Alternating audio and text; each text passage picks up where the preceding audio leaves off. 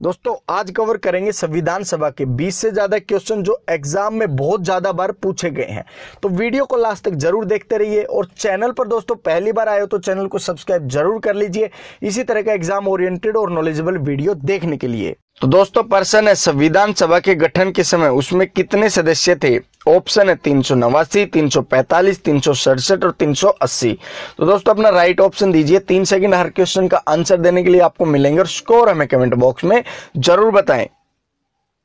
Option A 389। देखिए दोस्तों संविधान सभा के गठन के समय उसमें सदस्य कितने थे, तो 389 थे। चलिए आप नेक्स्ट देखते हैं दोस्तों। नेक्स्ट, संविधान सभा की पहली बैठक कब हुई। ऑप्शन है 2 दिसंबर 1946, ऑप्शन बी 9 दिसंबर 1946, सी ऑप्शन है 15 सितंबर और डी है 4 जुलाई। तो दोस्तों अपना राइट ऑप्शन दीजिए। 3 सेकंड आपको मिलते हैं। ऑप्शन बी 9 दिसंबर 1946। देखिए दोस्तों संविधान सभा की पहली बैठक कब हुई थी, तो 9 दिसंबर 1946 को हुई थी। बिल्कुल ध्यान रखें दोस्तों, एग्जाम ओरिएंटेड क्वेश्चन है ये सारे के सारे। इसी तरह का वीडियो हम बनाते हैं तो चैनल को जरूर सब्सक्राइब कर लीजिए पहली बार आए हो तो। नेक्स्ट, संविधान सभा के अस्थायी सदस्य कौन थे। Option doctor Bhimrao Ambedkar, B doctor Rajendra Prasad, सी डॉक्टर सच्चिदानंद सिन्हा, डी ऑप्शन है Jawaharlal Nehru. Option C doctor सच्चिदानंद सिन्हा। देखिए दोस्तों संविधान सभा के अस्थायी सदस्य कौन थे, तो ये हैं डॉक्टर सच्चिदानंद सिन्हा। चलिए नेक्स्ट देखते हैं। दोस्तों हमने अस्थायी सदस्य देख लिया, अब देखेंगे स्थायी सदस्य। 11 दिसंबर 1946 को संविधान सभा के स्थायी सदस्य के रूप में किसे चुना गया। ऑप्शन है जवाहरलाल नेहरू, बी ऑप्शन सरदार वल्लभ भाई पटेल, सी ऑप्शन है डॉक्टर भीमराव अंबेडकर और डी है डॉक्टर राजेंद्र प्रसाद। तो दोस्तों अपना राइट ऑप्शन दीजिए। Option D doctor Rajendra Prasad. देखिए दोस्तों 9 दिसंबर को तो गठन हुआ संविधान सभा का और 11 दिसंबर को जब दूसरी बैठक हुई तो उसमें हमने स्थायी सदस्य चुन लिया था। ठीक है, पहले कौन था स्थायी सदस्य, 2 दिन के लिए बने सच्चिदानंद सिन्हा और 11 दिसंबर को हमने चुन लिए डॉक्टर राजेंद्र प्रसाद स्थायी सदस्य। चलिए नेक्स्ट देखते हैं। नेक्स्ट, 13 दिसंबर 1946 को संविधान सभा में उद्देश्य प्रस्ताव किसने प्रस्तुत किया। ऑप्शन है महात्मा गांधी, बी ऑप्शन है दोस्तों जवाहरलाल नेहरू, सी वल्लभ भाई पटेल, डी डॉक्टर राजेंद्र प्रसाद। दीजिए अपना आंसर। ऑप्शन बी बिल्कुल जवाहरलाल नेहरू। देखिए दोस्तों 2 दिन बाद ही एक और उसकी बैठक हुई संविधान सभा की 13 दिसंबर को और उसमें दोस्तों जवाहरलाल नेहरू ने उद्देश्य प्रस्ताव प्रस्तुत किया था। ठीक है, चलिए अब नेक्स्ट देखते हैं। दोस्तों ये क्वेश्चन बहुत ज्यादा इंपॉर्टेंट है, बिल्कुल ध्यान से पढ़ें। संविधान निर्माण के लिए कितनी समितियां बनाई गई थी। ऑप्शन 10, 12, 15, 13। लगाइए अपना राइट ऑप्शन। Option D 13। देखिए दोस्तों संविधान निर्माण के लिए कितनी समितियां बनाई गई थी, 13 बनाई गई थी और ड्राफ्टिंग कमेटी उसमें से एक थी जिसने संविधान बनाया। बिल्कुल आगे पढ़ेंगे दोस्तों सारी चीजें। नेक्स्ट देखते हैं। नेक्स्ट, संविधान सभा की सलाहकार समिति के अध्यक्ष कौन थे। ऑप्शन है doctor Bhimrao Ambedkar, B N Rao, C option Jawaharlal Nehru और डी ऑप्शन है डॉक्टर राजेंद्र प्रसाद। तो दीजिए अपना राइट ऑप्शन। 3 सेकंड आपको मिलते हैं। Option B N Rao. देखिए दोस्तों संविधान सभा की सलाहकार समिति जो थी ना, जो सलाहें देती थी, तो उसके अध्यक्ष थे बी एन राव। ध्यान रखेंगे। चलिए नेक्स्ट देखते हैं। नेक्स्ट, संविधान सभा के संचालन समिति के अध्यक्ष कौन थे। Option doctor Rajendra Prasad, B option Jawaharlal Nehru, सी भीमराव अंबेडकर और डी ऑप्शन है वल्लभ भाई पटेल। तो दीजिए अपना राइट ऑप्शन। ऑप्शन है डॉक्टर राजेंद्र प्रसाद। देखिए दोस्तों संविधान सभा के संचालन समिति के अध्यक्ष कौन थे, डॉक्टर राजेंद्र प्रसाद थे। चलिए नेक्स्ट देखते हैं। नेक्स्ट, प्रांत संचालन समिति के अध्यक्ष कौन थे। ऑप्शन एम एन राय, जेपी कृपलानी, सी ऑप्शन है दोस्तों वल्लभ भाई Patel, D B N Rao. Option C Vallabh भाई पटेल। देखिए दोस्तों प्रांत संचालन समिति के अध्यक्ष कौन थे, तो वो थे वल्लभ भाई पटेल। चलिए नेक्स्ट देखते हैं।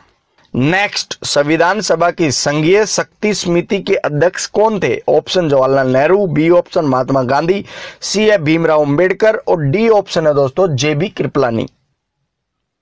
Option A Jawaharlal Nehru. देखिए दोस्तों संविधान सभा की संघीय शक्ति समिति के अध्यक्ष कौन थे, तो जवाहरलाल नेहरू बनाए गए थे। चलिए नेक्स्ट देखते हैं। दोस्तों मोस्ट इंपोर्टेंट ये कमेटी है, इसके ऊपर बहुत सारे क्वेश्चन पूछे जाते हैं। देखिए दोस्तों संविधान सभा की प्रारूप समिति का गठन कब किया गया। प्रारूप मतलब ड्राफ्टिंग कमेटी। ठीक है दोस्तों, ऑप्शन है 15 अगस्त 1947, 29 अगस्त 1947 और सी ऑप्शन है 26 जनवरी 1947, डी ऑप्शन इनमें से कोई नहीं। तो दोस्तों अपना राइट ऑप्शन दीजिए। ऑप्शन बी 29 अगस्त 1947। देखिए दोस्तों, संविधान सभा की जो प्रारूप समिति है, जो ड्राफ्टिंग जिन्होंने की अपने संविधान की, तो वो 29 अगस्त को बना दी गई थी। उसके बाद उन्होंने काम स्टार्ट कर दिया गया था। अब इसके ऊपर बहुत ही बेहतरीन क्वेश्चन देखेंगे आगे। नेक्स्ट देखते हैं। नेक्स्ट, संविधान सभा के किस देशी रियासत के प्रतिनिधियों ने भाग नहीं लिया? ऑप्शन जम्मू कश्मीर, मैसूर, हैदराबाद, लखनऊ। तो दीजिए अपना right option.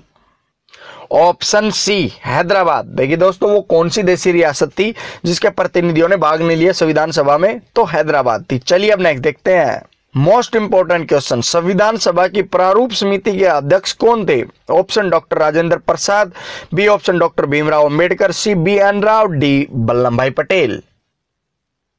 Option B doctor Bhimrao Ambedkar. देखिए दोस्तों, प्रारूप समिति के अध्यक्ष थे भीमराव अंबेडकर। जो ड्राफ्टिंग कमेटी थी दोस्तों, जो संविधान बनाया, उसके अध्यक्ष थे भीमराव अंबेडकर। बिल्कुल ध्यान रखेंगे दोस्तों। नेक्स्ट, संविधान के गठन की मांग सर्वप्रथम 1895 में किसने की थी? Most important question. ऑप्शन बाल गंगाधर तिलक, बी ऑप्शन राजा Ram Mohan Roy, C option M N राय और D Bipin Chandra Pal. Option A बाल गंगाधर तिलक। देखिए दोस्तों, संविधान के गठन की मांग सर्वप्रथम 1895 में ही हो गई थी और वो की थी बाल गंगाधर तिलक ने। चलिए नेक्स्ट देखते हैं। नेक्स्ट, संविधान सभा का पहला अधिवेशन कहां हुआ? ऑप्शन कोलकाता, मुंबई, दिल्ली, लाहौर। तो दीजिए अपना right option. Option C Delhi. देखिए दोस्तों, संविधान सभा का पहला अधिवेशन कहां पर हुआ था? तो दिल्ली के अंदर हुआ था।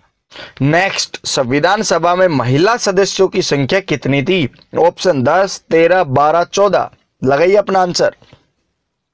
Option C 12। देखिए दोस्तों, संविधान सभा में महिला सदस्यों की संख्या थी 12। ध्यान रखेंगे दोस्तों। डॉक्टर भीमराव अंबेडकर कहां से संविधान सभा में निर्वाचित थे? Option Bengal, Lahore, Lucknow, Mysore. Option A Bengal. देखिए दोस्तों, डॉक्टर भीमराव अंबेडकर कहां से संविधान सभा में निर्वाचित हुए? तो दोस्तों बंगाल से हुए थे। ठीक है, चलिए नेक्स्ट देखते हैं। नेक्स्ट, भारतीय संविधान के निर्माण में कितना समय लगा?